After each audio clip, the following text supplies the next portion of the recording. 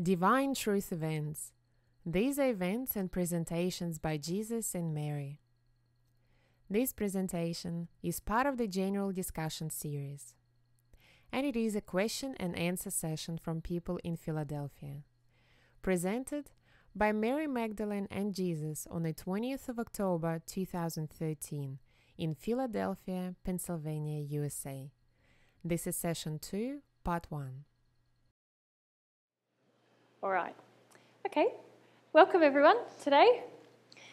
We had a great sleep last night, which is, yay.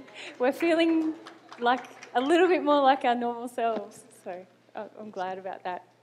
And I'm starting off this morning because of a question that Dan posed near the end yesterday, which was about some of my experiences with living with Jesus. And I suppose I had a little pray about it. Baby, can all of those sitting up the back, if you could all come down a bit closer, it's going to make it a lot easier for the microphones, and we haven't chosen our microphone handlers yet. Liz is going to do it for us. Liz is going to do one, and we need one for the other side if... Katerina, yep. Katerina, you're happy to do it. It's just easier if everyone comes a bit closer, then the microphone handlers don't have to run as far.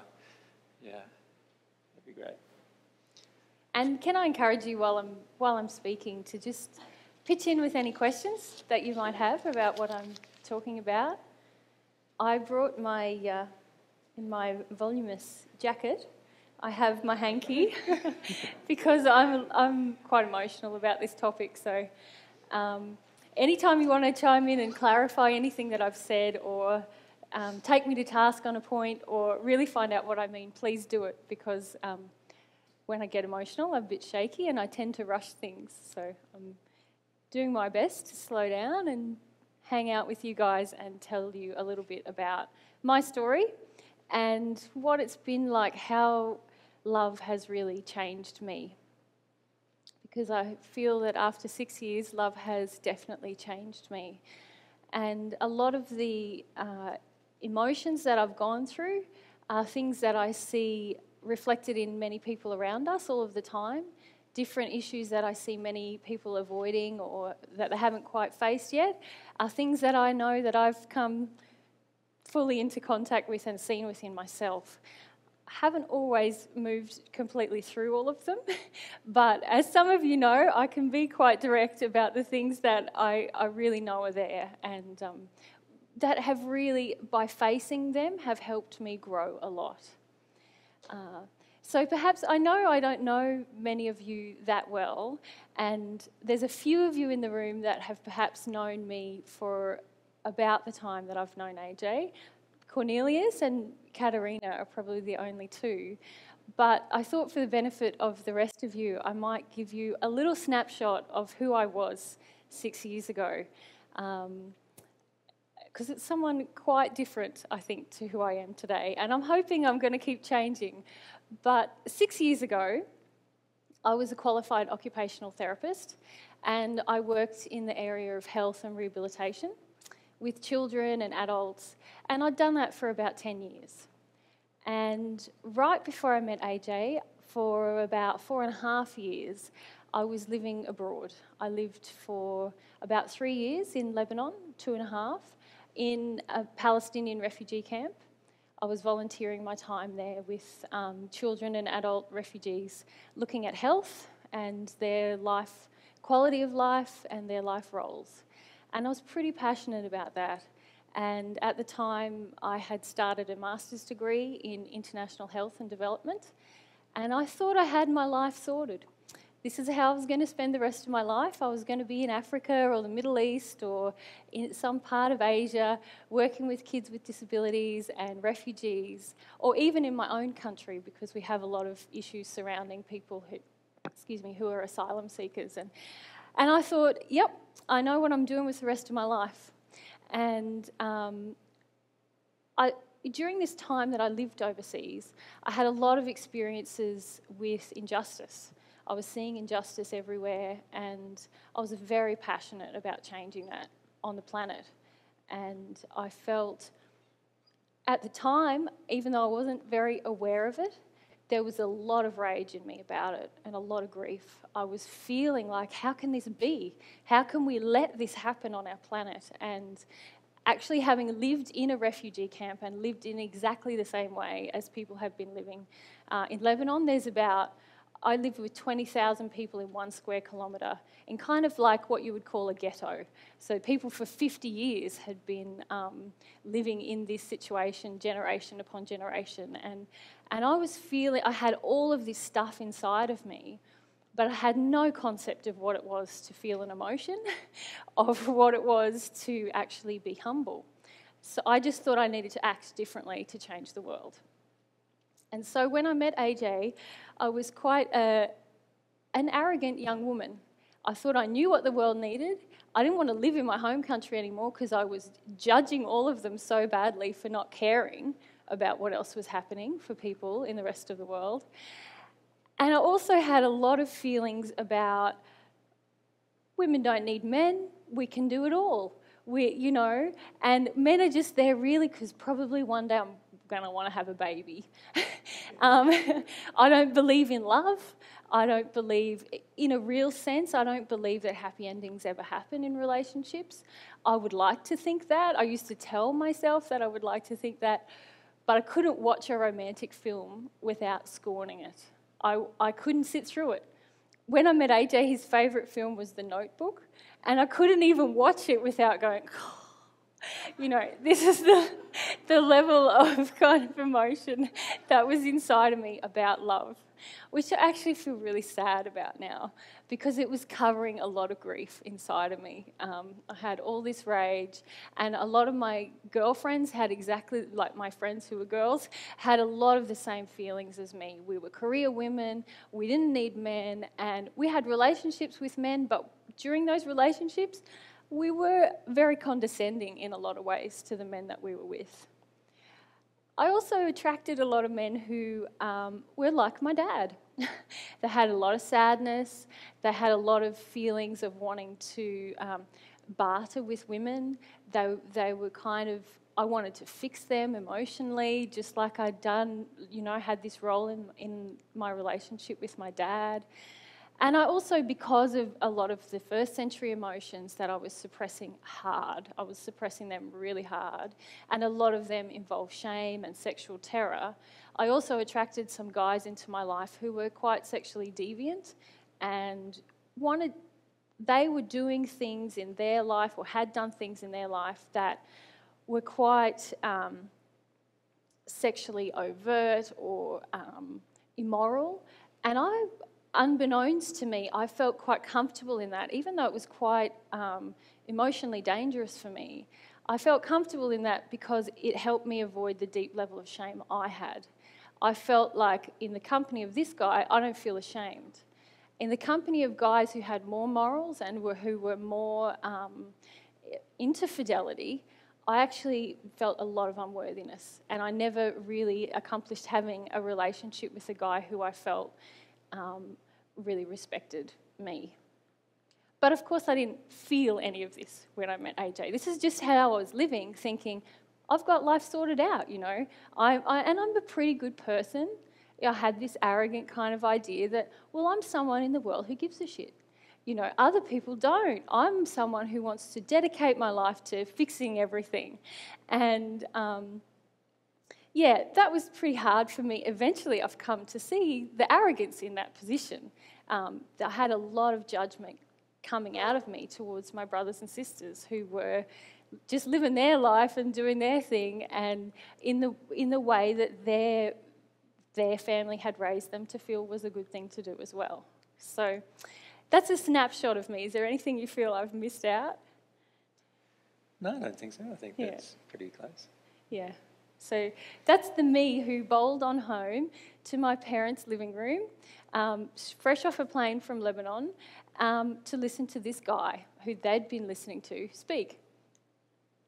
And there's a lot to the story of what happened, and I don't need to tell you exactly how we came together, because the point of this story, if you like, or this sharing, is to tell you about what it was like for me in terms of love. And what I want to share with you what I thought love was when I met AJ, and then what's happened to me since, and what it's been like and what it continues to be like to experience being loved by him and by God. And this is a bit where I get really emotional, so that's good. Okay, so good morning, everyone. Come in. Let's talk about what I felt love was when 6 years ago. Excuse the handwriting because I'm shaking.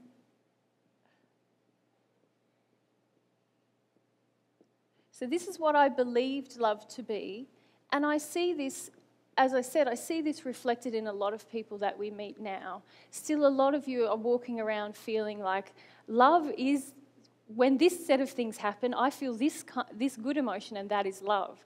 And it's not always the case. So what I believed love to be.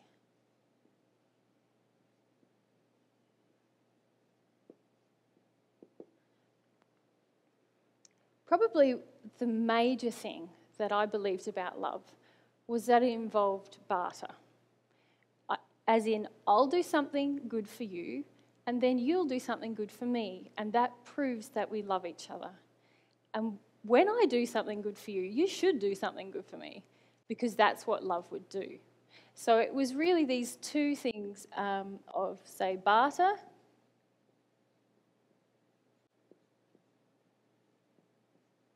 and sacrifice.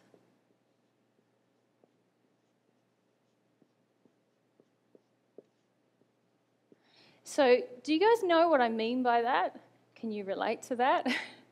Yeah, a lot of us have grown up in families where barter is the way you do things, and sacrifice is, as AJ sort of briefly mentioned yesterday, about how we view sacrifice as proof of love. That if we deny ourselves, then it shows that we are loving someone.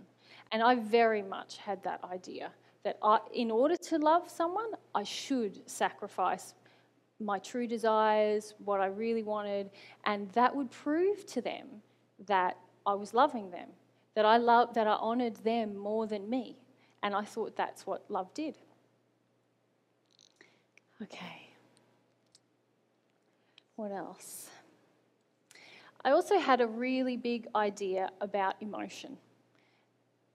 Even though I didn't really understand this intellectually, a lot of my ideas about what love was were based around taking away unpleasant emotions. If someone loves me, they will comfort and soothe me away from my fear and my grief. That's what love does. That's what I felt. So, comforting. How do you think I got on when I met Jesus?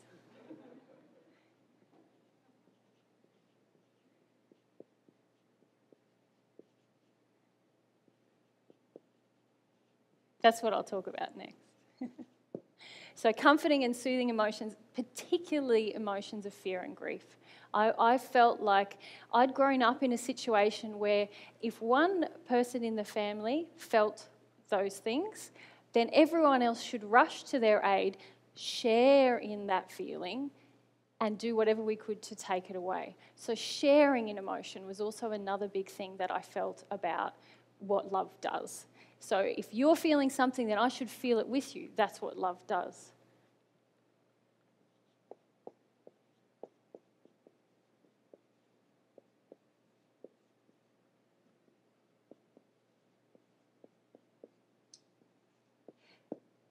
Does anyone relate to that one? This sharing in emotions? Yeah. It's a big thing that I feel a lot of us try to do with each other, and more than that, we try to get others to do it with us. we want to tell the big story so everyone goes, oh, and then we feel validated, and it kind of helps us stay away from how confronting that emotion is to just feel on our own. Okay. And probably, I can't believe I left this to last because it's probably what I should have put first, was about approval. I felt that someone who loved me would approve of me. And my family had approved of me for when I met Jesus again, I was 29, I think. So for 29 years, I'd had a lot of approval. There'd been a lot of barter involved in that I needed to do certain things, fill a certain kind of a role. But when I did, I got heaped with approval. And within that approval, there was no challenge to the parts inside of me that were not loving. I just got approval for doing a certain set of things, and I could say certain words, and no one was ever challenging me on whether those words translated into action or whether those words were accompanied by feelings that matched them. Do you know what I mean by that? I could say, oh, it's okay, I'm really sorry. I'm sorry I did that, I feel really bad. And then everything would go away, I'd get approval again. It didn't matter if I was really sorry or if I wasn't going to do it again. The thing that was accepted was me saying, I feel really bad about myself and I'm really sorry. So even my kind of a self-punishing treatment of myself was rewarded with approval. My parents took that to mean, oh, she is sorry, she's punishing herself. And let's move on. We'll give her some approval again. Now, obviously, they responded in that way because of the way that they were raised and the way that they view love.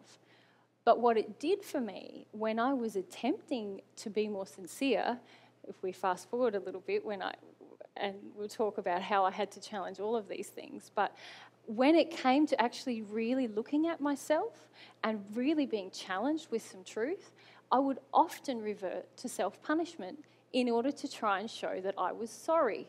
Because this is the way that I thought that when you really love, that's what you do. And of course, that's not really what love does. But I had no idea about this. And when I'm pointing these things out to you, understand that 6 years ago, even though I couldn't describe these things, this is what I would have sworn was love. And this is how I responded to people. When they did this set of things with me, I felt they loved me. And when I thought, I want to love this person, I did all of these things with them. So I'll just add my approval at the bottom. Oops.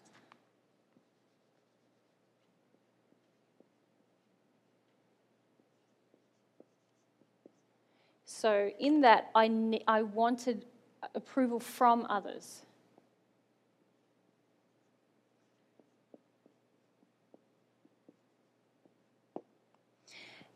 And here, I probably want to draw a distinction between approval and acceptance. Because it is possible to just accept someone as they are. In fact, that's a quality of love. But we don't have to approve of everything within that person when we love them, do we? Can you see the difference between those two things? Because actually what love does is challenges the errors inside of us and challenges those parts of us that are not truthful or not loving, but still accepts us and allows us to be who we are. But there's an immediate challenge. When there's approval, there's no challenge. It's like, you're great. No, you're really great. That's the message I would get from my parents when I did these kinds of things.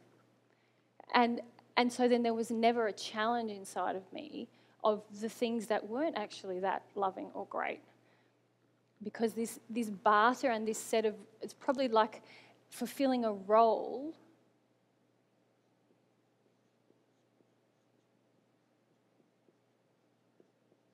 is what my whole family unit accepted as love. Now, when I met Jesus again, and I often call him AJ because I always think I met Jesus and then all this other stuff happened and then he was AJ, so I met AJ, but he's really Jesus. Does that make sense?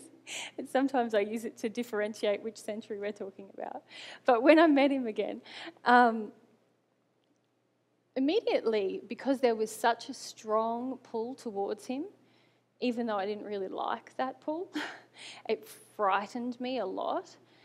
Not because I felt like I was being controlled, but because I felt like I can't do all these things seamlessly anymore. And I'm actually not receiving a lot of these things that I was receiving. from my family, I'm feeling really frightened about what's happening. My heart is pulling me in one direction, but in order to go in this direction, I immediately lost approval. Like, not just approval from my family, I mean kind of globally, from my friends, from my professional colleague, from my profession, from everything that I was doing. Suddenly, here's the possibility of losing all approval. And I didn't understand how, like, now I can feel, of course, it was all conditional and it wasn't love. But at that time, I felt like now there's no love for me anywhere in the world. And also, I wasn't sensitive at that time to the love that was coming towards me from God and from my soulmate. So let's talk a little bit about what that was like, how my soulmate responded to me attempting to love him in this way, and how he challenged these things within me. And this was really 6 years ago, even though it wasn't very pretty, in that I was quite angry a lot of the time. This is the first challenge I had to consider, what is love really anyway? What is it like to be loved and to give love? Because before then I hadn't even questioned any of these things. And can you guys relate to these things that I'm pointing out? Yeah. I feel like when I was going through all of this, I thought, it's just me. I've just got all this messed up idea of what love is. And then as I've worked through it, I go, oh, actually, it's kind of a global problem, isn't it? A lot of us share these ideas about what love is. Yeah. Okay, so immediately that I met Jesus, and this is probably both centuries we're talking now. It played out a little differently in the first century, but I had a lot of this stuff going on, except maybe a little bit darker in the first century. And he responded in much the same way both times. So we kind of met and we tried to have a relationship. First a friendship, and then it quickly became romantic. And then it quickly kind of stopped being romantic. And I left AJ. In the first year that we knew each other, we kind of formed a relationship.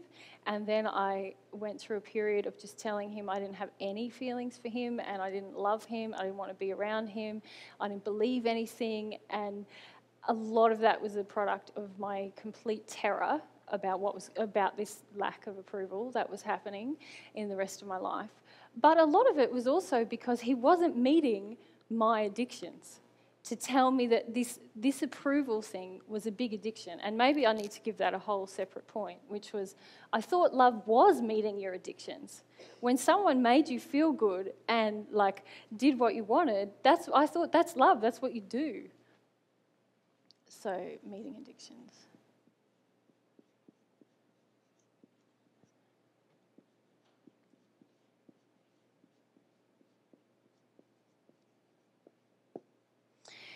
So, while we struggled to commence a relationship and came back in and out of having a relationship, this idea of needing a role and being able to barter with my mate was so ingrained. And when I met AJ, he didn't need me for anything. I mean, nothing. He could cook, he could clean, he could build a computer, he could fix a car, he was very bright, he had a relationship with God, he was not emotionally needy in the slightest, and I actually preferred my men to be quite emotionally needy, because then I felt like I had I felt more secure. He's not going to leave me, he needs me. And then if I could mother him a little bit, by cooking and taking care of some domestic tasks, even though the strong, independent, 20th century woman would have thought that that's not really what... I would never have admitted that to myself, but I had a series of relationships where I did do a lot of the domestic tasks, and I felt quite comfortable because I felt like it gave me a role. And I felt like I was needed. And I could even be a little bit condescending to the poor old male who couldn't really look after himself. And also, if I had something I could give him, then it was okay to ask something of him, something that he should give me. You know, he should give me some security, help me avoid my fears, make me feel protected in social situations. So I was comfortable with that. I wanted something that I could give so I could demand some things back, and vice versa. I was okay with having the guy demand some things of me, as long as he would give me things. It didn't work. I tried. And for the first year, I would not even cook anything because I was in such a passive-aggressive rage that he could cook better than me, you know. So he made all the meals for the first year because I was not self-aware about this, guys. I was just acting out all of this kind of stuff that I didn't even want to see about myself. It took me a long time to actually really face these things, and I mean face them emotionally. It's very different to face them emotionally than us just having a chat about it today. It's good to have a talk about it today because it increases our awareness, but actually coming to face emotionally where this stuff is playing out in our lives, that's a whole other step. It's like saying, oh, I'm not going to barter with you anymore, but at the same time, there's a whole lot of expectations that we have that our partner give us things and we should be able to do things. And even though we might even do a rudimentary, I'll just change this set of behaviours, if that emotion is still playing out, either we get very angry because our partner listens and stops bartering, or it just plays on and on in our relationship until something happens to really expose just how much barter is going on. That's what happens in a general codependent relationship. Dan, you had a question? Yeah. Yeah. Katerina, or Liz might bring it to you. Yeah.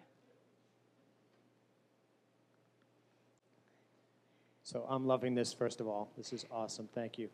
What I'm really curious about is, so there you were in this beginning of this relationship.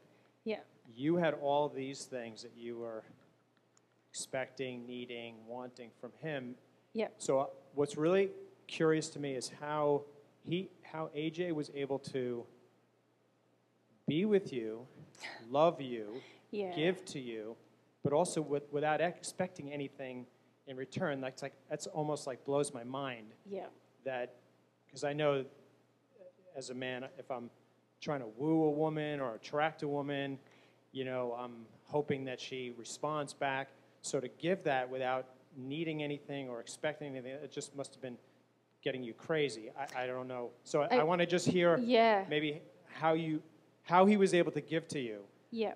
And still be in that really clear place. So I feel he was able to give to me because he's a highly developed individual who has dealt with a lot of his emotions. And during the time, he continued to deal with his emotions. He has a set of principles and standards that he will not break. He will not do these things. And I wanted him to. Like, I was trying to please him. I would do things that I thought that he wanted, and he would say, "Hon, I can't let you do that because I can feel that you're just doing it because you want to please me. You don't even want to do it. We're not doing it." And I would be like, there is no way I can get this man to need me. I couldn't feel, I was not sensitive to the fact that he wanted me, that he just wanted me. I didn't have the feeling that anyone would just want me. They need to need me. I need to fulfill a certain set of requirements or roles, and then I'll feel secure. So I went through a whole period, and I'm still going through a whole period, of feeling so vulnerable and insecure because there's nothing that I can do. All he wants from me is me.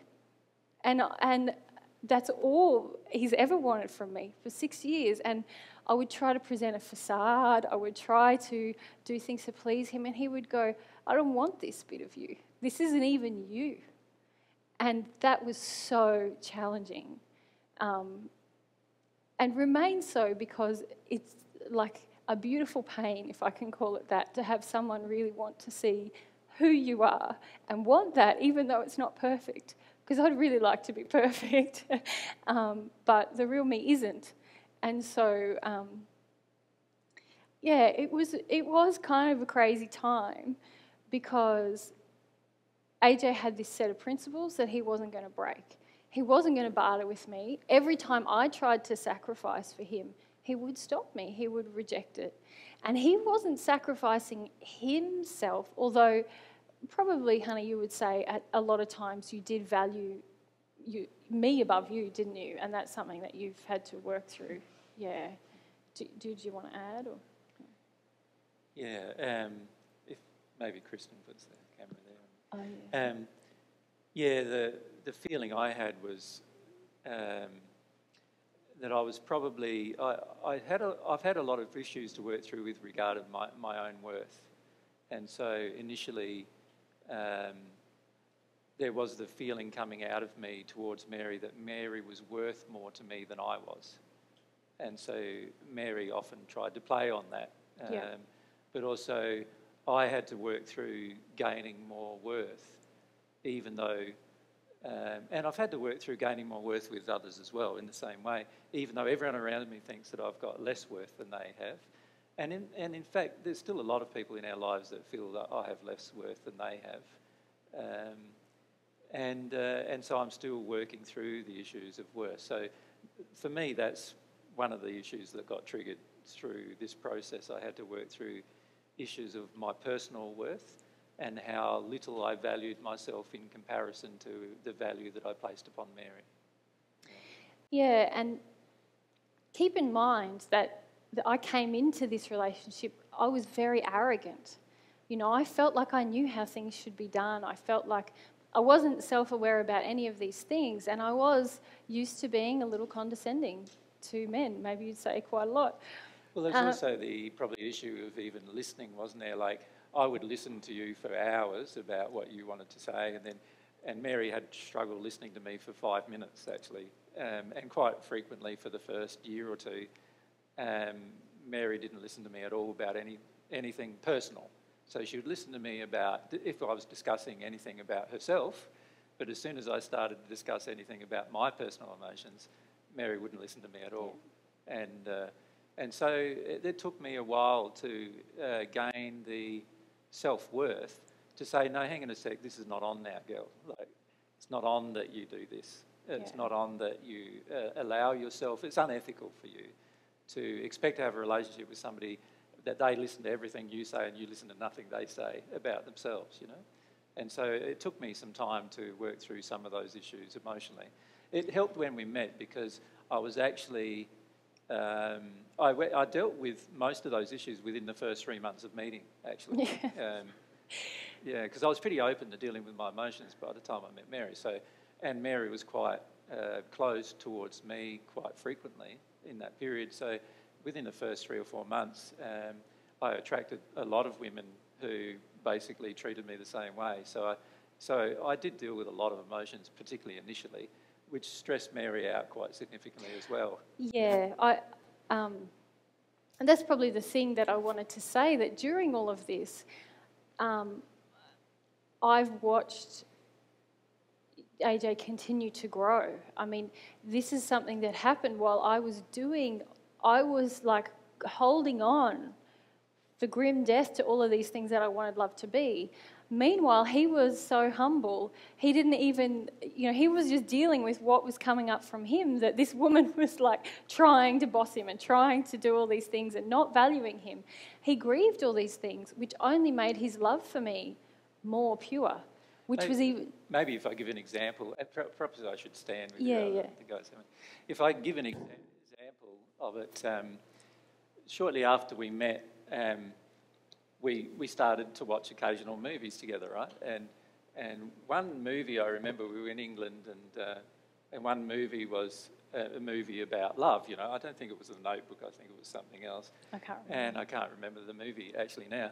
But Mary rubbished the movie the entire way through the movie, and she had this really condescending viewpoint towards love. And it just struck me that my soulmate was so callous to love, I just felt so much grief about that because I realised at that point that that meant that this was going to be a long period of time before I'd probably feel any love from her, you know. And so I went up to my room. At the time we were staying with somebody else, and I went up to my room and just cried for a couple of hours. But she eventually came up to the room and heard me crying, and then she was really angry about me crying about it. So she really was swearing and carrying on at me about crying about her feelings about love, you know. Because keep in mind, in my list, sharing emotions was something that I felt love did. Here's this guy who keeps feeling emotions, and I feel responsible. I've got to soothe and comfort these emotions out of him. Which I didn't want. He didn't want that. He just wanted to keep feeling, and I would just get more and more stressed out. Like, I can't control this guy. I can't make him happy. And so I just feel like I don't want to feel so terribly responsible. And that was different to actually taking responsibility. I just kind of self-punished about it, which is what I had learnt you do when you're trying to be sorry. Which I would also say something about. Yeah. So there was a lot of truth coming my way and a lot of emotion, and I wasn't used to any of it. And I can sit down now, can't I? So, yeah. No, I don't want you going.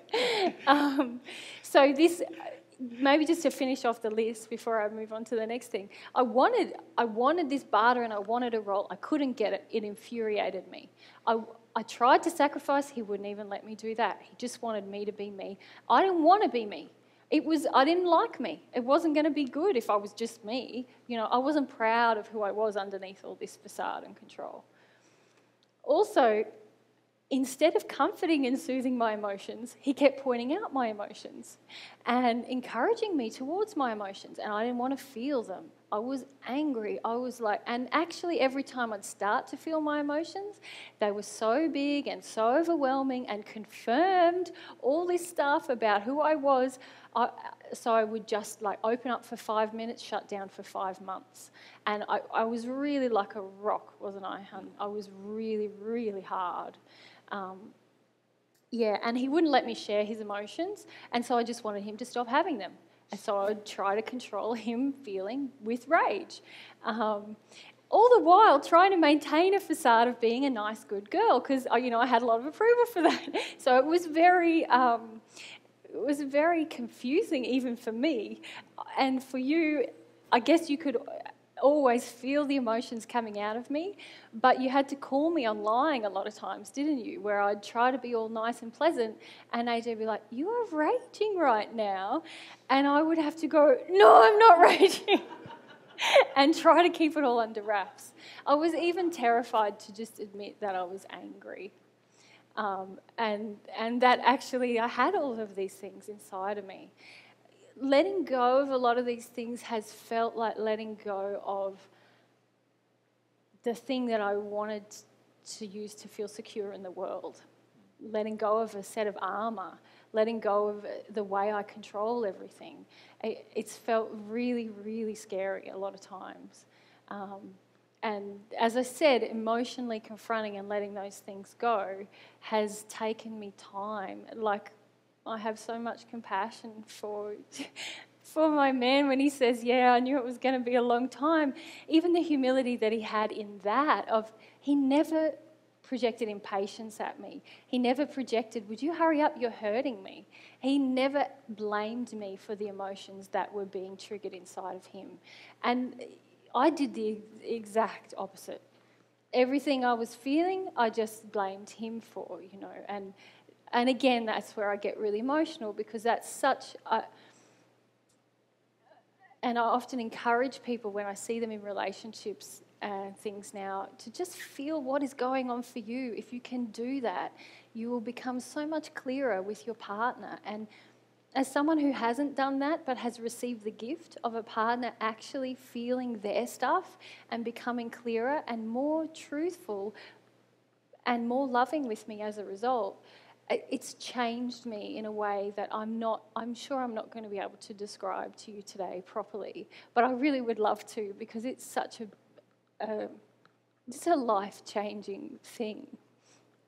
And I feel that this is why I'm so passionate about this path as well, because this is what we can offer to each other even when we're not in a relationship. To be a presence of real love for another person alters them. It really does. And I feel that that's how I want to be. And I'm coming from this place, and I feel that if I can do it, we can all do it. Trust me. Okay. So, yeah, AJ wouldn't share in my emotions, and I wanted him to all the time. In fact, I wouldn't really feel anything unless he was engaged with me, talking to me about it. And that's because I kind of was seeking this comfort and soothing all of the time. Also, he wasn't giving me approval in this sort of global way that I was used to from my family.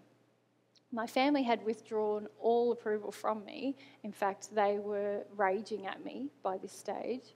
And I was craving someone to just say I was a good girl.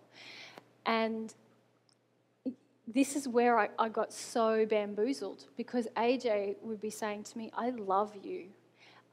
I just want to be with you. I want you to be yourself, and I want us to have a relationship. I want to know you. And I'd love it if you want to know me. But that thing you're doing right there, that's not loving. That's not kind. On one hand, I'm drawn to this feeling of love and acceptance, but there's no approval accompanying it. And I couldn't understand what was going on. I felt like, hang on, you don't love me. And I would say to him, you don't even love me. You don't love me. You just love an idea of who I will be one day, or who I used to be. You don't love the real me, because I felt if you loved the real me, you'd be approving of everything all of the time. And he wasn't approving. He was pointing things out. So that was really, over time, I've come to understand I just wasn't even sensitive to love. I couldn't really recognise it when it was coming towards me. I could feel drawn to it a little bit, but I couldn't understand that this was being loved, actually, because I'd never experienced that before, this acceptance of me and this desire for me, just me. No addictions involved, no barter involved, no needing to present a facade. In fact, rejecting the facade. And I thought my facade was the best bit of me. I really thought that was what I had going for me. And if I dropped that, everything would fall to rack and ruin, And thankfully, I can say the reverse is true. Anything that we create, it can't be as good as what God's created in us, And letting go of all of this big creation and this big story that I had going about myself has been the best thing. And of course, I'm still doing it, but the more I do it, the more I feel like, that's a relief. It's hard work to maintain this version of ourselves. Yeah, and of course, he wouldn't meet any of my addictions. So I wanted to feel special. I wanted to feel like I had a role. I wanted to feel that I had control over men. I didn't want to feel vulnerable. I didn't want to feel unsafe. So I had all of these addictions going on with everyone around me. And then suddenly I wasn't seeing any of those people because they were a bit weirded out by what I was doing, or in the case of my family, freaked out and angry. So I was spending a lot of time with AJ and his son Tristan, and these guys are really developed guys who don't meet women's addictions. And I felt awkward. I felt like a teenager again. I was like, what do I do? After I got over some anger, I was just like, it's just me here. I don't know what to do. I'm feeling really kind of scared almost. Not because they were actually just being kind to me and not demanding anything of me. I didn't really know how to respond in that situation. I've come to realise that I was a master in walking into a situation, feeling everyone in that situation, understanding the person I needed to be, and just being that person. And I got a lot of acceptance that way. It wasn't true acceptance, but sort of approval. And when we met, I was really addicted to the world's approval. I wanted to be cool and hip and happening and worldly. You know, wanted to know what was going on out there in the world and have an opinion and, you know, be this kind of hip young person. And then realising that you're Mary Magdalene kind of, and that your soulmate's Jesus takes hip out of the equation. So you go from being hip to sort of like, ooh, fringe dweller of society in a lot of people's eyes. And I had a big tantrum about that, you know. And in a lot of ways, I'm still grieving this idea that, oh, wow, society's not really going to accept me holus bolus, maybe for a long time, maybe not ever. And, yeah, so, but in the beginning, I was just raging about it and blaming. Blaming. Forget about that it's me and I know it's me and I feel it's me. No, it's you, you know. Would you stop it? Would you? And I did a lot of things to try and control the way we lived our life. Don't talk to people. We'd just be at people's house, people who want to talk about divine truth and know that we're saying we're Jesus and Mary Magdalene, and they'd ask about our first century lives. I would do everything from just sit in rage, trying to control, with the facade, trying to control him to not talk about it, to distracting. Who wants a cup of tea? Could I get you something? Just change the subject in any way that I could, because I was freaking out and I just did anything but feel that freak out. I just really tried to control a lot of things going on. Yeah, so what do I want to talk about next? I suppose I wanted to talk about the changes that happened in me, that I know have happened in me over this period of time, as a result of being loved, as a result of breaking this pattern and somebody not doing those things with me.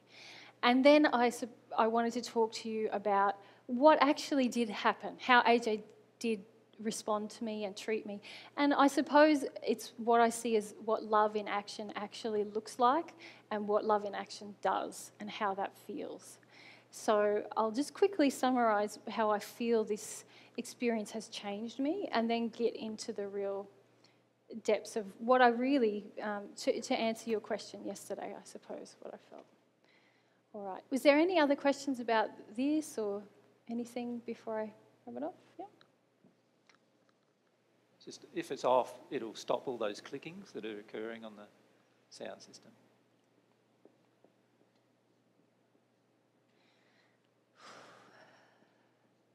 So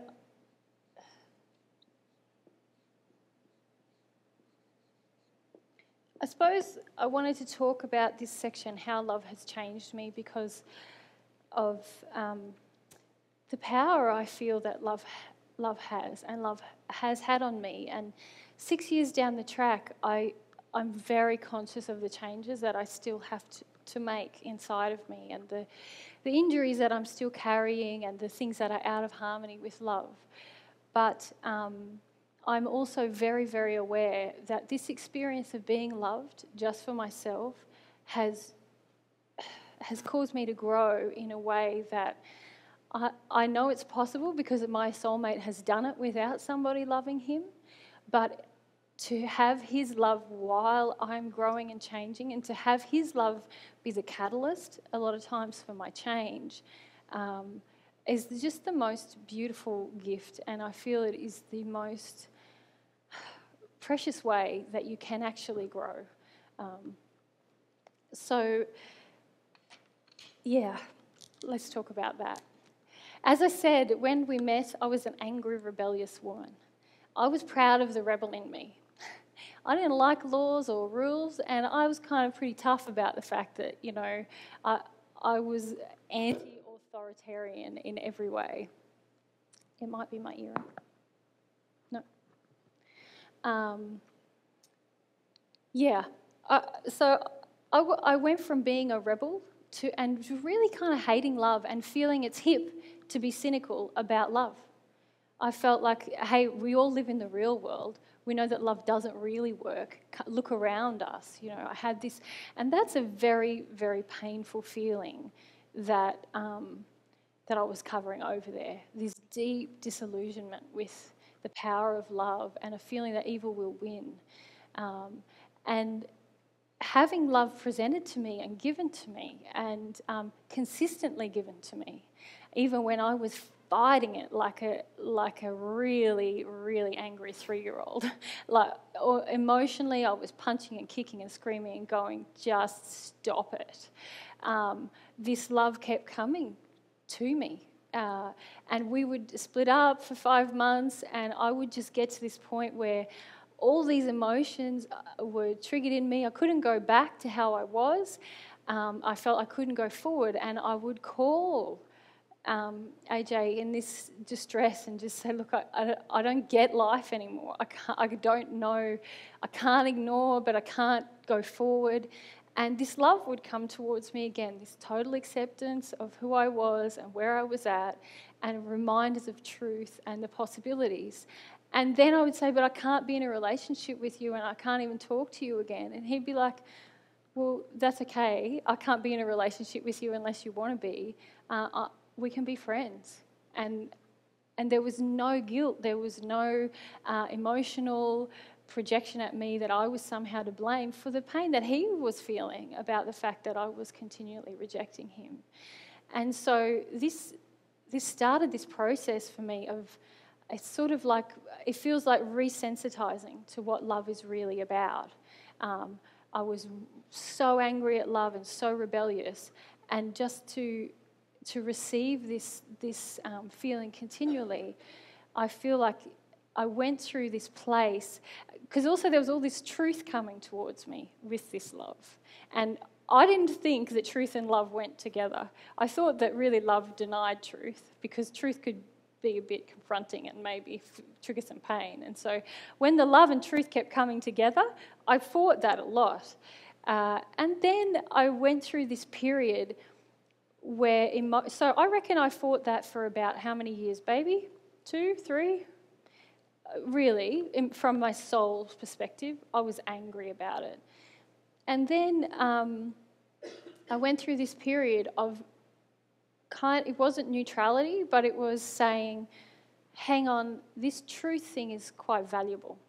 And this wasn't coming from my head now. It was a space I got to inside of me where I went, this is logical to look at truth when we want to love.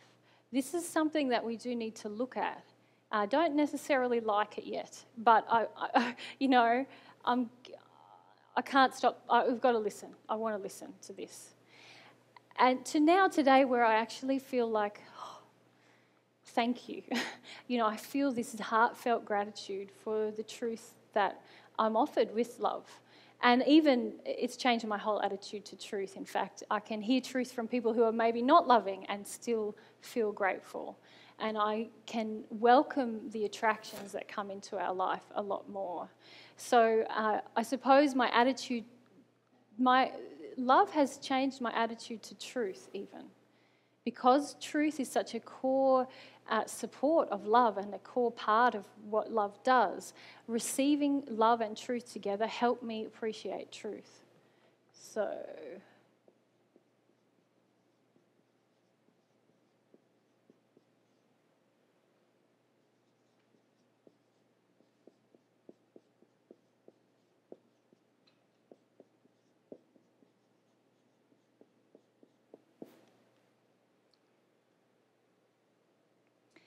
it's also just helped me, as I mentioned, become sensitive to love when it's there and when it's not.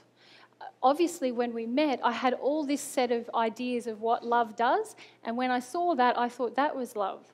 And over this period of time of giving those things up, I've come to feel when people are in that set of addictions, believing that's love, and being able to recognise actually that's not love, and actually feels a bit icky for me now that you want to engage me in something that's not your real self. So I'm beginning to have this sensitivity that AJ had very strongly at the beginning, where he was saying, I want you, not this facade and not these addictions and not this barter. Now I feel after 6 years I'm beginning to have that same feeling for myself. I certainly want it in our relationship, and I want it from others now as well, a lot more. I wouldn't say 100% of the time. Sometimes I still want some addictions met, but or I want to avoid my fear. Let's put it, that's probably more truthful. But so I'm more sensitive to love when it really exists.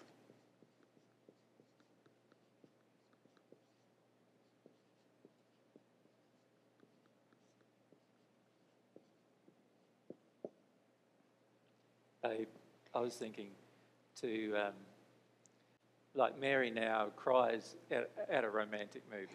Like, so before she was Sob. like, Yeah. so she will sob about a romantic movie now, whereas before it was just like condescension and ridicule and rage. And even when I would soften to something, I would get angry at myself. You know, I would see something might move me, you know, on TV or in a movie or something, and then I'd be really angry with myself. And I'm a lot softer now to this love, and I want people to meet their soulmates. And even though I've gone through this like drama of 6 years, I'm like, no, it's a good thing. You want to meet the other half of you. Like, trust me, it's awesome. And, you know, even 3 years ago, I was like, oh, you don't want to do this. You know, I had this really yucky feeling in me about love and about the whole soul. And I remember that one time when we were travelling across to the sunny coast and you were just yelling and screaming at God about soulmates and how much you hated the concept and idea. And I felt like I don't have a choice. I want a choice. You know, this doesn't feel good, so I want to be able to choose someone else, and I can't. And I know I can't. I was really angry at God about it. And now I really feel completely differently. I feel like that I have so much gratitude for the way God has designed this system, and even this system for us to come to find love and to engage this relationship with God herself to feel what real love is like. Because all of these things that I'm relating, we all try to do this barter and sacrifice and all this other stuff. We try to do it with God as well, don't we? We feel like we have to be good enough for God and then God will love us, and we try a bit harder and all this stuff, and it's not really how God feels.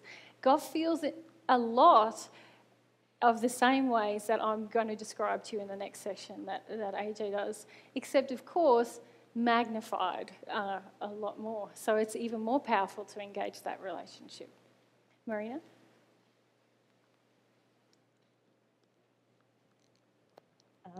Okay. I have a question about soulmates. Yep. I guess in my own experience, I feel that I knew my soulmate when I was a young child, and then I went through about 2 decades of not being with my soulmate and having relationships that were easier in a lot of ways.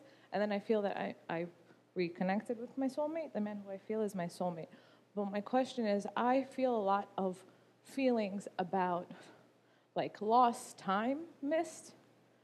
And of course, unfortunately, one of the biggest issues that I feel that exists is the feeling of like what I used to do and who I was and who I'm not and all of that.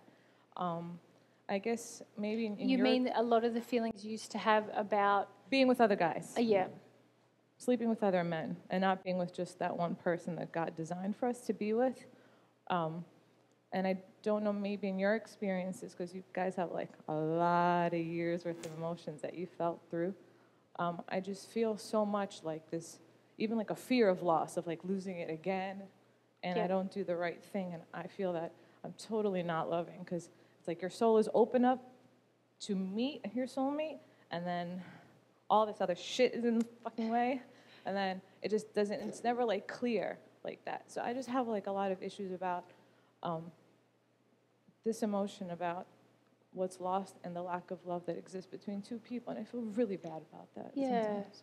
Marina, I can totally relate to that feeling. Like, I have a lot of grief inside of me, even about the way I've responded in the last 6 years. I feel really sad about that.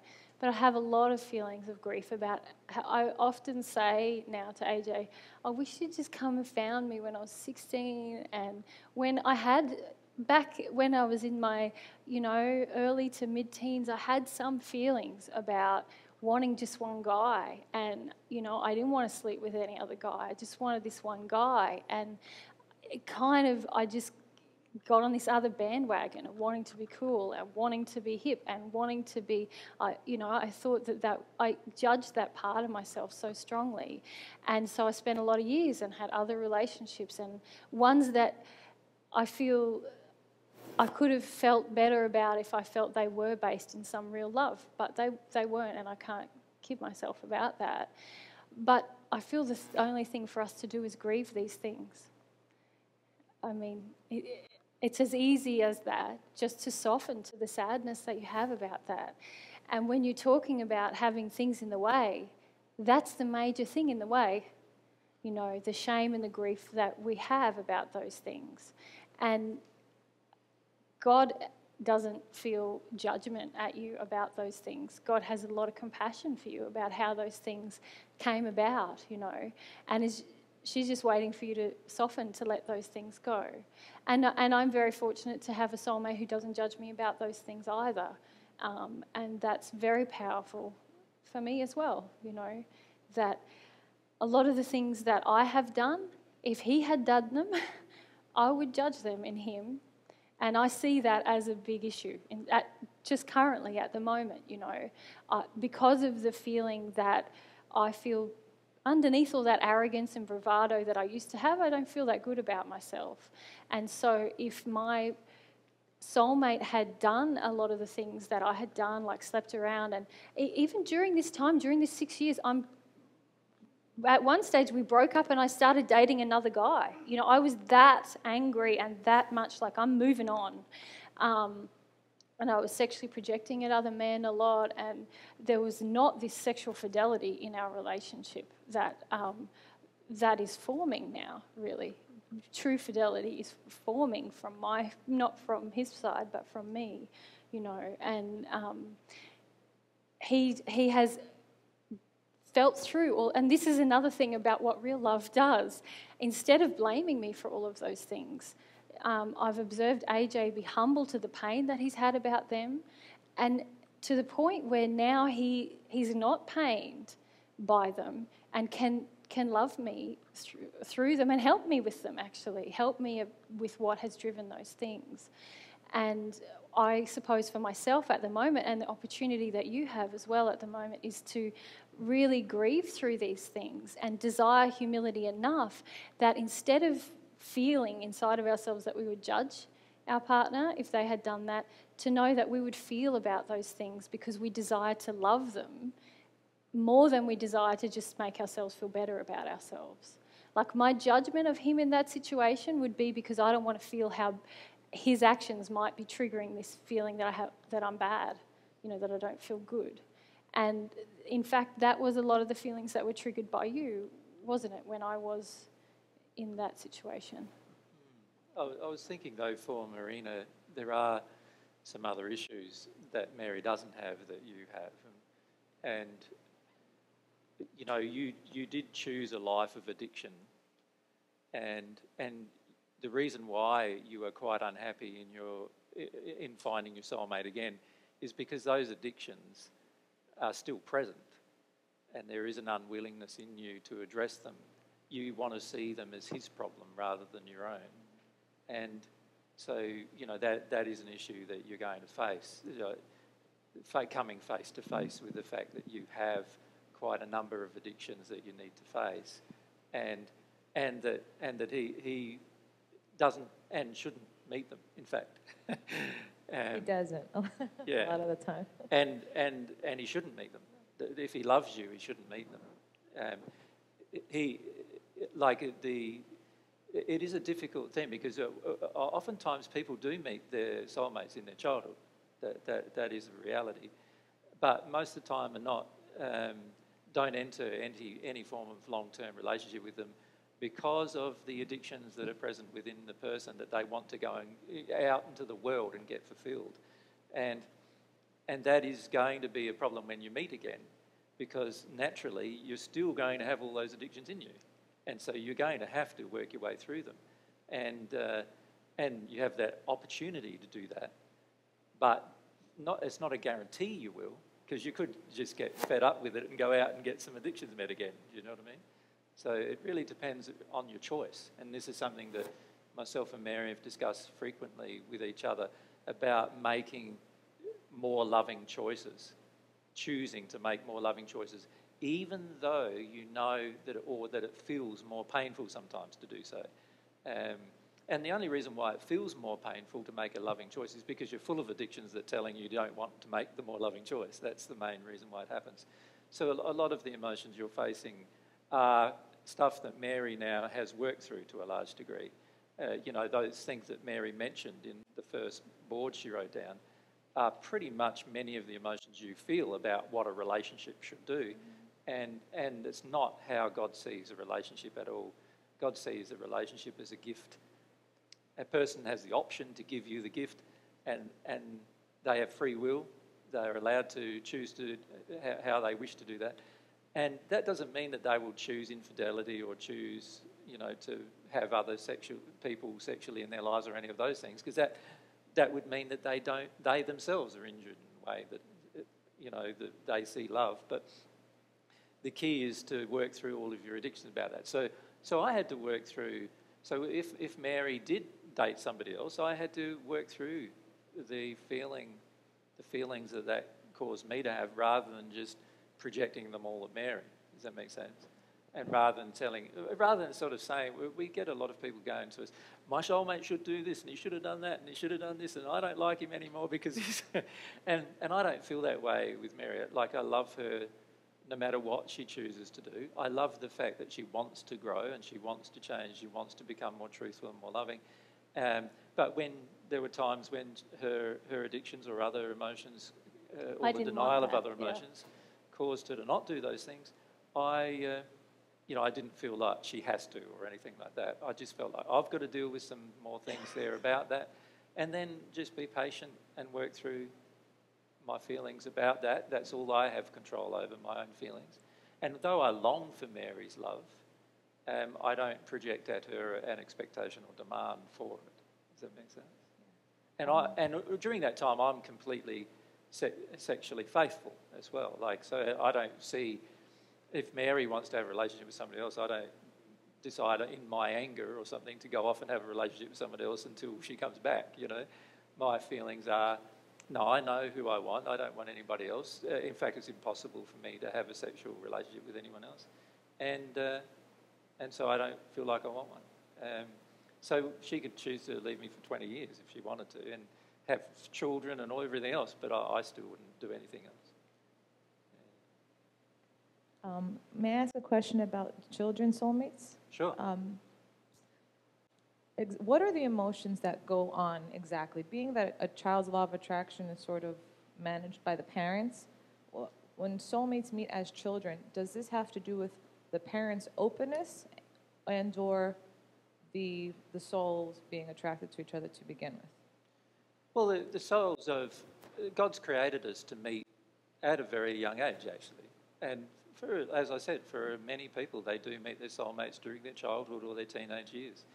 And a lot of times it's got very little to do with the parents' openness. It's got a lot more to do with how strong the soul is, drawing the other half of itself to itself, which is how God created it to be. Sometimes, Marina, you want answers to questions that are just as they are. It's almost like you want there to be a reason behind everything. So at the moment, what's happening is emotionally, you're looking for a reason why you did not engage the relationship from childhood onwards. Does that make sense? In the sense of the soulmate relationship. And the reasons are quite simple, but you don't want the answer. The reason is you had addictions that you weren't going to have met by your soulmate at the time, and so you decided to go and get them met somewhere else. And the thing you're resisting is coming face to face with that. Does that make sense? Yeah. You want it to be some cosmic alternative, some plan of God or plan of some other alternative plan that's caused that to occur. And it's not. It's just a factor of choices. And this is what we talked about yesterday with regard to responsibility. We need to see our personal responsibility for our own choices. The reason why you have pain about not making those particular choices, you just need to feel that pain because it's of your own creation. It's not anybody else's fault that you decided to do those things. Does that make sense? That's like, it feels like this like never-ending pain. Well, Like, it's not a never-ending pain. It's not a never-ending When you pain. own it for yourself and you realise that it's of your own creation, then it will end. But at the moment, you want somebody else to blame for that pain, him or somebody else. Oh yeah, totally.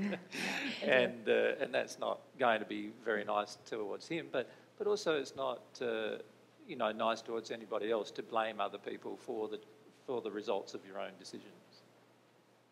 Well, thank you. All right. I want to wrap up this list because I'm really keen to just get on to what love in action looks like and what I observe here. So, just that love has changed me. I'm happier. I've got more self-esteem than I had in the past. I feel grateful for the gifts. I feel grateful for real gifts, not just people meeting my addictions. And I actually probably value our whole soul more than I value this half, or as much as I value this half, and a lot more than I value my fear. When we met, I valued my fear above all things, and hence me trying to control the way we lived our life, how open we were about who we were, all of these kinds of things. And recently we had this experience where we went to England to be on the telly in England, on live TV, prime time, all of this kind of thing. And I was freaking out. But for the first time I had a really different soul response. And that response was, God's brought me something that I obviously need to deal with because my emotions are telling me I'm freaking out. Also, I really want what's best for our whole soul here. And I know that dealing with my fear will improve our whole soul. And also, I don't want to suppress what the other half of me really wants to do anymore. If this is important to him, I want to do it as well. And I also acknowledge that he's far more through his fear than I am on this issue. So his leadership or his desire can take leadership here, and I will just simply feel about it. And this was a revelation for me that I actually responded in that way without having to work at it. I actually felt like, no, great, thanks God, I'm freaked out, let's do this. I want him to be himself. I'm not going to try and control it passively or actively anymore. And actually, I'm going to do my best to be myself. What happened? How did we get to this bit? And actually, it went pretty well. And yes, God brought me a whole set of other things that I need to look at in that experience. But it was certainly a lot more harmonious between the two of us, and that felt awesome.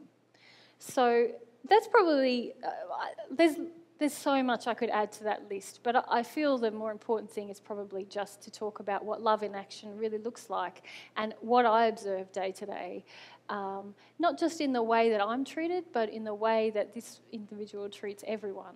Yeah. So let's get on to that. Unless you want to add anything or anyone has any questions. Yeah? Hi. Hi.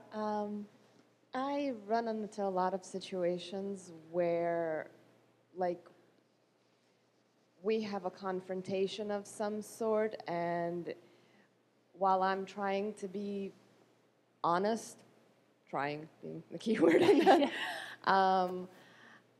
I feel like I come around to a resolution that seems honest, and then I'm not satisfied with the outcome because I'm not kicking myself in the process. So I just keep going around and around until I drive myself nuts. How do you get the voices in your head to shut up? Well, I feel within your question, there's a lot of information. When you say, I'm trying to be honest, there's no such thing. You know, you're either honest or you're not. And a lot of times when I am trying to be honest or I'm confused, what's really going on here? And I've just got to get it right so I can... It's usually because I'm afraid to be really honest. And I generate all this clutter in my head of, is it this, is it that, is it... Because I'm just afraid to really acknowledge what it is I feel right then. And it doesn't have to be the full answer to the whole situation, but what in a relationship, I feel like part of my love for my partner would dictate that I'm just honest with him about what I feel right now. Oh, that's going to get me in trouble. That's what you perceive. You think this, you know, so many times I have felt like, right, shit, I'm going to have to be honest about this thing that I feel right now. We can't recover from this point. This is it. It's all over.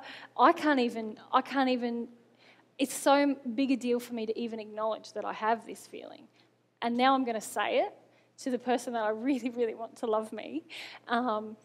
And I, you know, obviously I'm still not trusting that he loves me. I'm so afraid I'm going to lose this love in this moment. And I've said it, and it hasn't always just been like, oh, it's all okay. But honestly, these are the things that have brought us closer together. This is how the soul works and how any relationship works. The whole universe we live in responds to truth, you know. And acknowledging the truth about ourselves is the only way we can grow. And so you having the courage to just be yourself with this person who wants to be closer to you, it can really bring you closer together. And we make these excuses that, oh, you know, I'm going to be in trouble and it's going to be the end of the world. And honestly, when I look, the biggest trouble was when I was trying to not do this thing, this honesty thing with my whole heart, you know. That's when we had the most pain and the most drama and the most conflict and the most fights. Now that we both want honesty between each other, there's a lot more love growing and there's a lot more closeness, you know. Your partner can feel when you're not being honest. You can feel when your partner's not being honest with you. In your gut, you can feel it. And how can you... That's always there in your relationship, always. And so and we make excuses. Oh yeah, but we couldn't tell him that. I couldn't be that honest. I couldn't be that, expose myself that much. But really, if there's someone who really wants to know you and love you, they're going to love it. They might have their own emotions to feel about it, but ultimately they will respond to that. Do you want to add something to that, babe? I suppose I should get up to do yes, that rather than sit in. I feel you're ignoring some fairly basic things, though. One is you're very angry. I'll just... you're very angry, yeah? And very resistive to change and growth. And while you don't acknowledge the rage, you're not going to feel it. And if you don't feel the rage, it's never going to let you go. More like I'm trying not to go off at everybody at every moment. But you feel like going off. So you really need a baseball bat and a punching bag and just, you know, well, I gave Mary a baseball bat, punching bag, a hose. Had a tennis racket from the road. It's lightweight. You can bash a pillow. Because a tennis racket is quite silent. You can do it on a pillow, you know, in a hotel room. Bang, bang, bang. And we have a nice collection. Yeah, but really, you're not engaging that process yet. You're hitting the area that Mary hit 6 years ago, which is this rage, rebellion towards everything that God wants you to do in the end, and you're going, I'm not going there, I'm not going there, I'm not going. But I'll try to be truthful, and I'll try to be loving, and I'll try to be this. And unfortunately, what happens when we are like that is that the feelings that we truly have, which are anger, will stay within us until you release them. That's the thing you need to learn, is that until you release a feeling, it will remain with you. It will remain with you. And so... unless you acknowledge that you're angry and then allow the release of the anger itself, not at your partner. Yeah, please don't mistake my being honest. And not at anybody else. I just used to encourage me, you're angry now? I used to love it when Mary was angry because, like, you're angry now? Go for it, you know? Like, and sometimes she'd be angry at me saying that, but rarely, most of the time she would just go for it. A lot of people are very uncomfortable allowing themselves to feel the level of rage that's within them. Yeah. But until you feel that, you won't feel the addiction that drives it. So there's addictions that drive every bit of rage you feel. Every time you feel rage, it's an addiction not being met, and you want it met, right?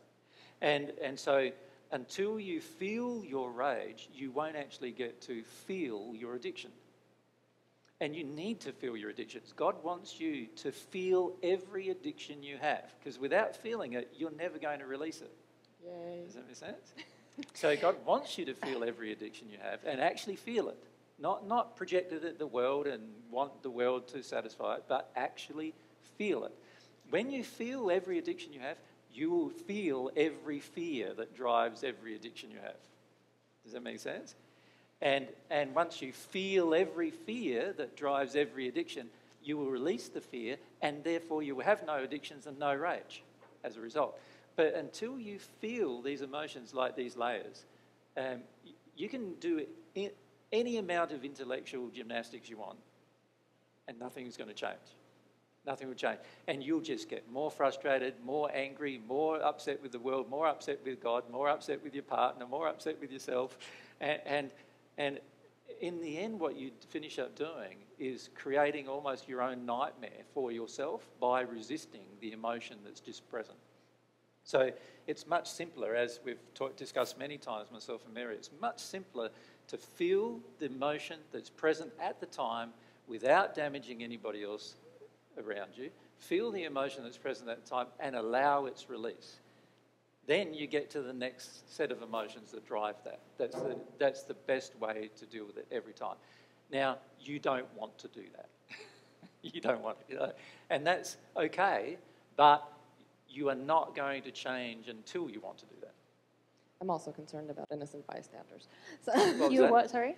Innocent bystanders. Yeah, I don't know if you're that afraid of that, to be honest. No, like inanimate objects we later will have to... Yeah, well, inanimate objects, they're fine. You can hurt as many of them as you want. It's the people and animals and other things that are living that you don't want to hurt, right? Yeah. And I feel like a lot of times you avoid just saying, I'm angry, because you don't want to take responsibility for the anger. So you're creating this whole other... And when I said to be honest with Boris, I'm not saying you should dump your rage on him. No, but to say... And that's not honest either. Because by right. dumping your rage on another person, you're actually being dishonest. You're blaming the other person for what's inside of you. That's dishonest. I usually wind up waiting until I bubble over and... Yeah, don't wait till you bubble over. Just, you've got crockery in your house, yes? Like, yeah. Plenty. Yeah, well, it's all inanimate stuff. It doesn't matter if it all gets destroyed in the process of you dealing with some rage. And then actually what happens is... Boris will eat off plastic plates. He doesn't care. There's less rage. He might even go out and buy a whole set of plastic plates just so he's got something to eat on. But the bottom line is that if you can address the emotions you feel and feel them in the moment, it makes for a much simpler life. And this is something that, particularly in Western society, we have very little understanding of. We have created huge facades that we're trying to live every single day. Often there's huge amounts of emotion underneath those facades, and yet we're trying to deny them all the time and trying to be good, trying to be... But like I said to Mary many times, like, feel the emotion. When you feel the emotion, it's released. Once it's released, it's done. You don't have to worry about it anymore. It's gone. And then you get to feel the addiction underneath, and then you get to feel your fear. It's your fear driving you. You're actually quite terrified. Yeah. And anybody who's quite terrified gets very angry when they deny their terror. That's the reality. And so look at your resistance to your terror. That'll help you with your rage. Does that make sense? It will help with you with your anger. Rage dissipates every time you acknowledge its cause, and its cause is always fear. And what I've noticed here in the States, we've pointed out fear to quite a number of people already since we've been here, and most people here are totally detuned from the level of fear they are in. You have a whole society and a way of life that detunes you from how much fear you actually feel, collectively and individually. Your entire comfort-based lifestyle is all about detuning from the levels of fear that you have. And if you look at how you respond here, in your society towards war, you're prepared to go to war very rapidly in this society in order to protect you from your fears. That's really what it's about. It's about your fear. And there's huge amounts of fear here in the States. Most people in the States are completely detuned from it. And this is what causes your anger. That's why when you go to a place like New York or something like that, it's renowned for how angry everybody is all the time, right? And that's because of the level of fear that everybody is existing in, that they deny within themselves all the time. Yeah. And you think at the moment that it's really, really confronting and hard to acknowledge this anger and addictions and fear. And I know that's where I was 6 years ago. But actually life becomes simpler and you like yourself more when you get more real about yourself. And because often, and I was very unaware of this myself, I was projecting all this rage out at everyone, trying to control. And in the end, this just added to me feeling like bad about myself, because I could feel it's not very nice. I really want to do it, but it's not very nice. And coming to own my rage, even just owning your rage and saying, look, I'm angry. And we would have conversations where I would be like, I just really want you to meet my addiction right now. I just really want you. I can feel what I want from you and you're not giving it to me. And just even having that level of awareness helped so much. And it helped both me, and I think it helped you, and it helped growth. So you don't have to do it all overnight, but while you keep making excuses for yourself and saying, I can't be that honest, right? I can't just own up to when I'm a bit irritated because then, I'll have to take responsibility for it. You're delaying a process that inevitably you're going to... you won't be able to avoid it anymore. And most women are very afraid of a lot of things. They're very afraid sexually of a lot of things because historically women have not been treated well. And so there is a lot of not only fear in the current generation, but fear that's been passed down from previous generations. There's a lot of issues in most women about security, both financial and otherwise. And there are a lot of issues in most women about control, wanting control. And so these are all fears. And this is why most women get very, very angry when they're faced with divine truth. Because the reality is there's a lot of fear that gets triggered, but they don't want to feel. And they've created a comfort-based lifestyle, and they've even been attracted to the man they're with oftentimes and the situation they live in order to avoid all their fears. Right? And so when somebody starts confronting those fears, they get angry and upset, And your husband wants to change himself. That's automatically going to confront a lot of your fears. Automatic, because you're going to worry, is he going to love you after he changes? Is he going to care for you after he changes? Is he going to want to help provide for your circumstances after he changes? None of these things are a given, and particularly once a person changes, you don't know whether they're going to still want to do all of those things, right?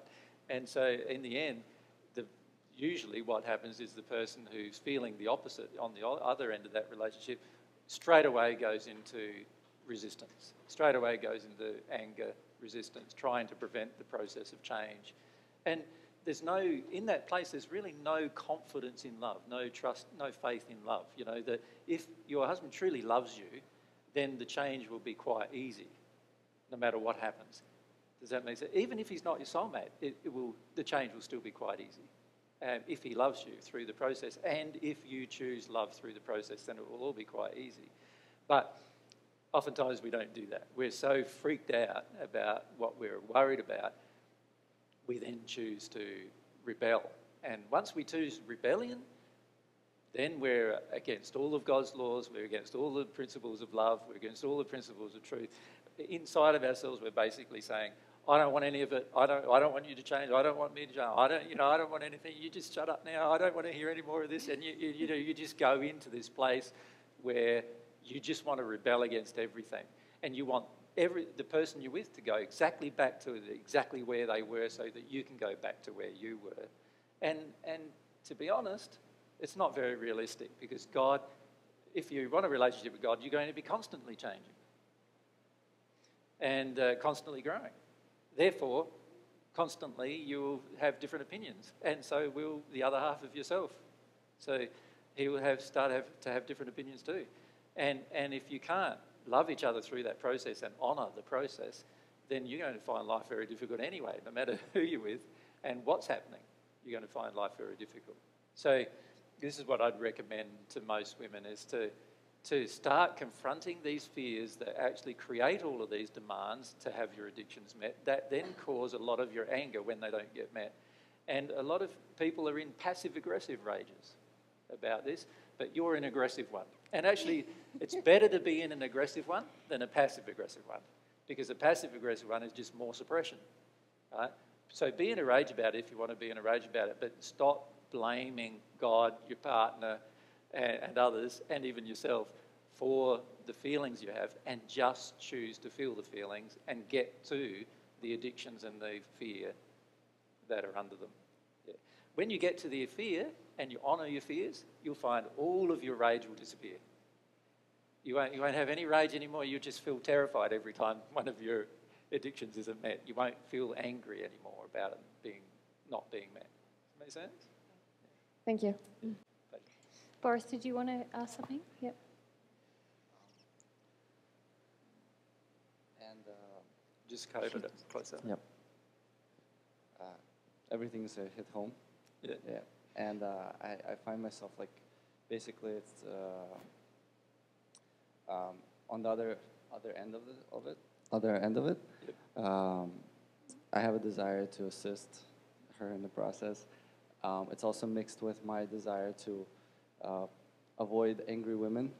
So in other words, it's not really an assistance Yeah. of her in the process. Yep. It's an addiction inside of you trying to avoid an angry woman Yes. by helping her to Yes. get over her anger, Yes. right? Yes. And that's not love. Exactly. Right? Love would actually assist her to connect with the reasons why she's angry, Yep. and allow her through the process of dealing with that. Yeah. So I go through periods of recognizing that, Yeah, good. and I try not to do that. Yeah. But there's still the feeling in you, you see, Yeah. until you feel the feeling as to why you're trying to prevent her from being angry, you're going to have a soul-based feeling projected at her going, I want you to stop being angry now, Yeah. constantly. And then that's going to feel like a judgment as well. So Yeah, then the she person feels gets it, more angry, generally, because they're being judged as well. It's far better if you can deal with the emotion inside of you as to how freaked out you are when a woman gets angry. Because that means you don't get a lot of things from her. You don't get approval, acceptance. You don't get probably much sexual attention or any of those kind of things either during that period. And that, usually stresses most men out quite significantly. So allow yourself to go through those emotions. That'd be the best way to help her. Yeah. But at the moment, and this applies to many of the men who are here, they want to help the woman through her emotions only to prevent their own. Yes. And that's not going to do. But I do good. realize that when I allow her to express her anger at me, even though I realize it's not a loving act, I know that after this has happened, it confronts a lot of things inside of me and helps me release quite a few things. Yeah, see, I don't allow Mary to express her anger to me. Right.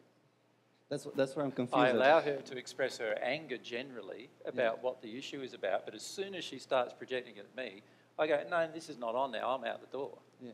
Like, you're not doing this to me. That's why I'm having I'm trouble not to blame. recognizing whether I'm trying to shut her down because of my own fears or...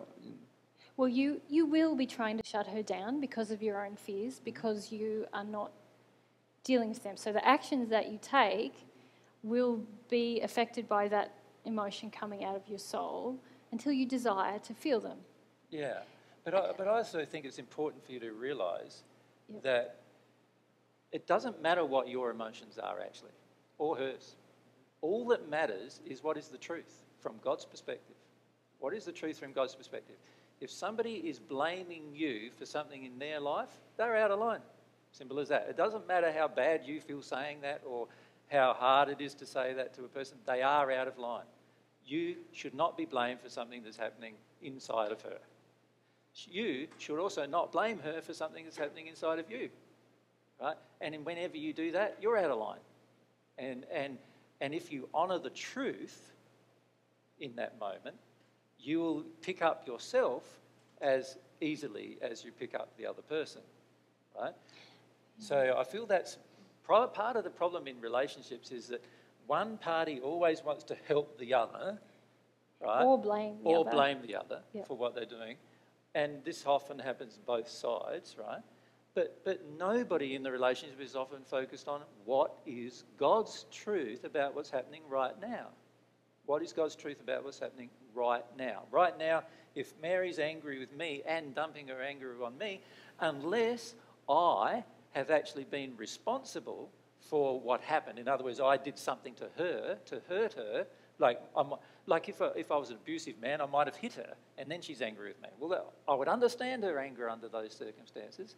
But if she's angry with me and I've done nothing, and all I've done is worked in harmony with God's love and truth up until that point, and triggered a fear in Mary, there is no reason for her to be angry with me. She can be angry about the fear being that she wants to deal with. Now, I'm perfectly happy with that. When Mary gets angry and connects to the fear and her denial of the fear, I'm okay totally with that. But as soon as she's angry with me, no, that's it. No, you can't be angry with me. I'm not to blame for what's happening inside of you. So you can't be angry with me.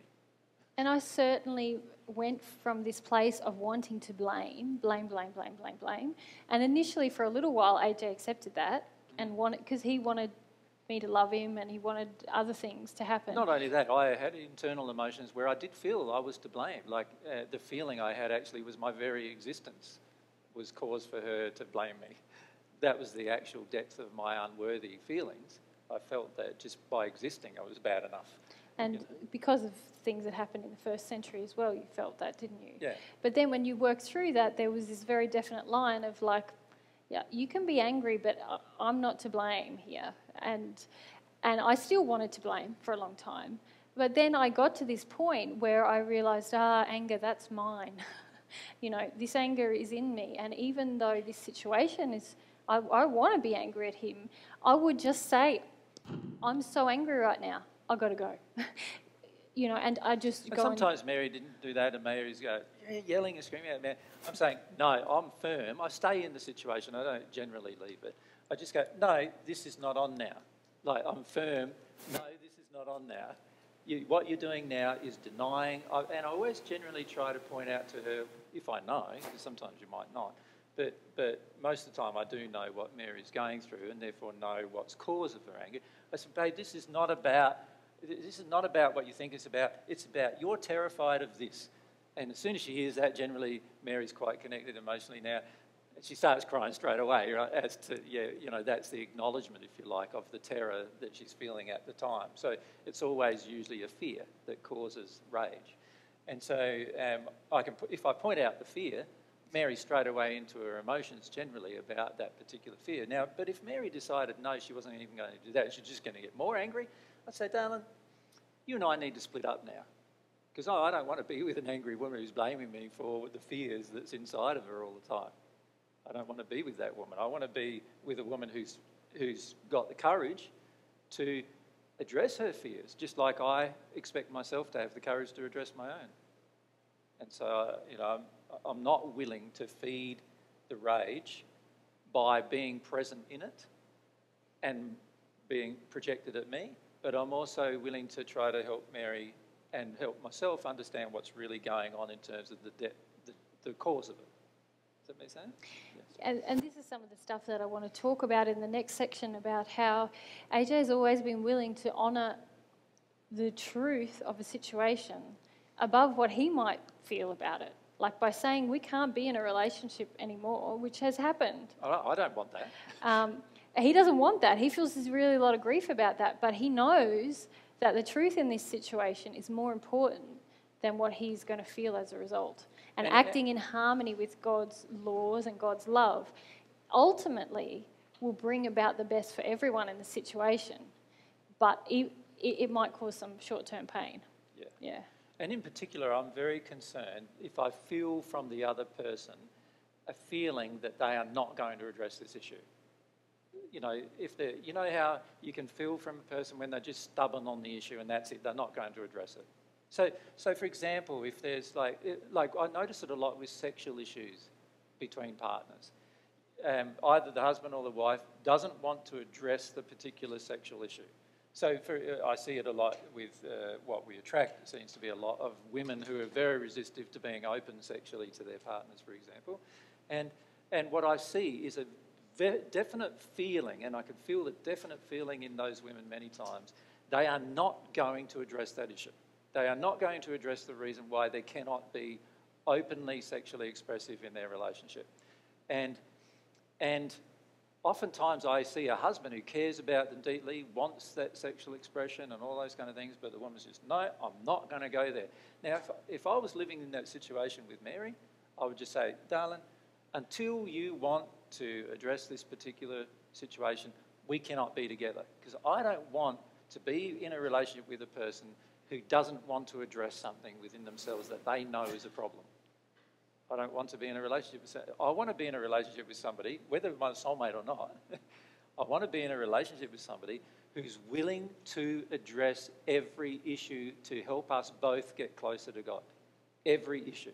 No matter how stressful it is, no matter how difficult it is, no matter how confronting it is, no matter how afraid of it I am or how afraid of it she is, I would like both of us to have the courage to get to that point where we're willing to address everything. And I feel if one half of the relationship does not want to have the same desire, you're going to struggle having a relationship, to be frank. Because if you want to grow and the other person doesn't want you to grow and doesn't want themselves to grow, it's going to become more and more of a struggle for a relationship to continue. So what we need is to have both have the same attitude about growth, that we both want it.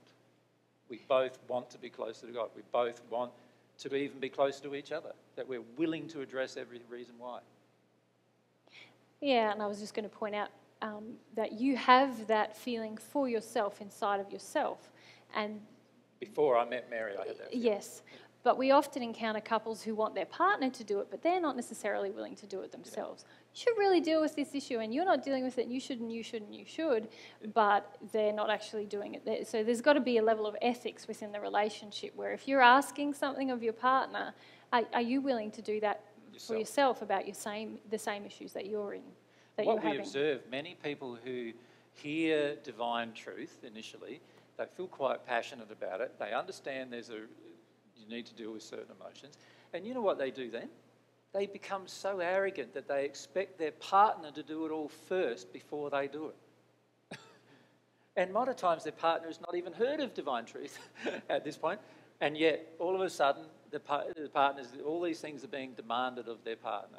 Like, you've got to do this, you've got to do that, you've got to do this, I'm not going to be unless you do that. And basically you're saying to your partner, just because you've heard divine truth, you're basically saying to your partner, I'm better than you.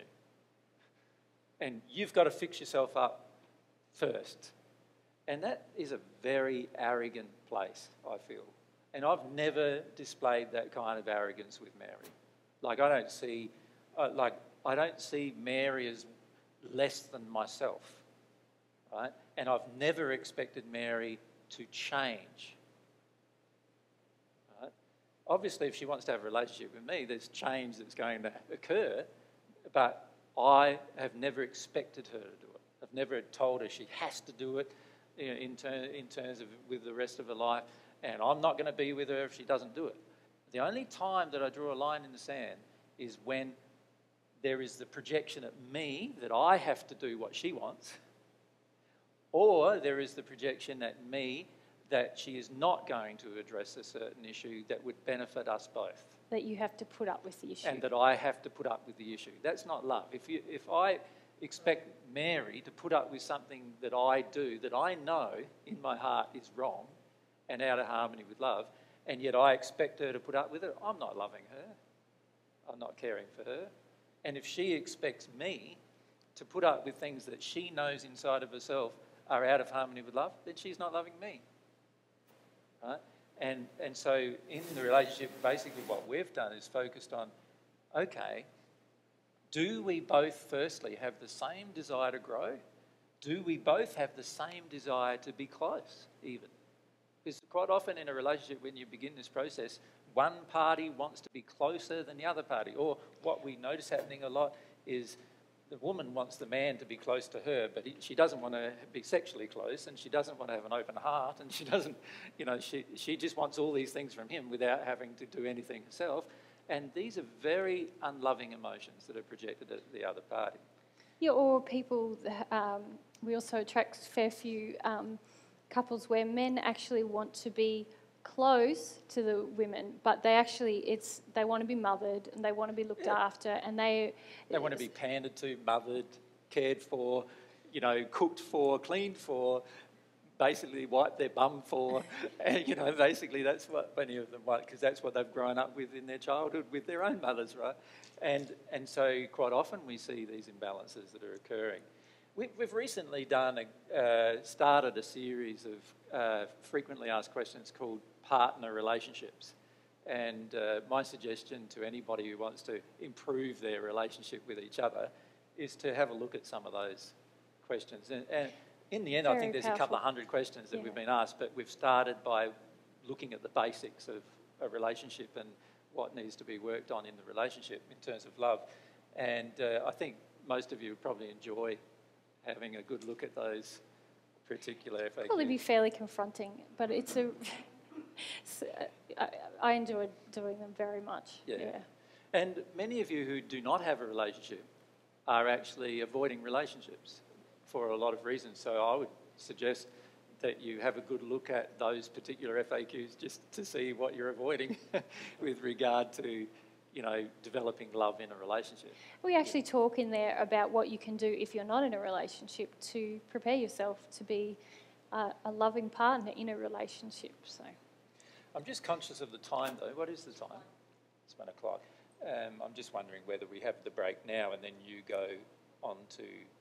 Yeah, I don't want to hog all the time. I would love to just briefly go over the points about love in action that I see you enacting that I often see people miss or misunderstand. Yeah. So if you'd like to hear about that after the break, I'm okay. Yeah. So that's what we'll do after a break. Yeah. So if we could have is a half an hour long enough for you guys, or do you need half an hour longer?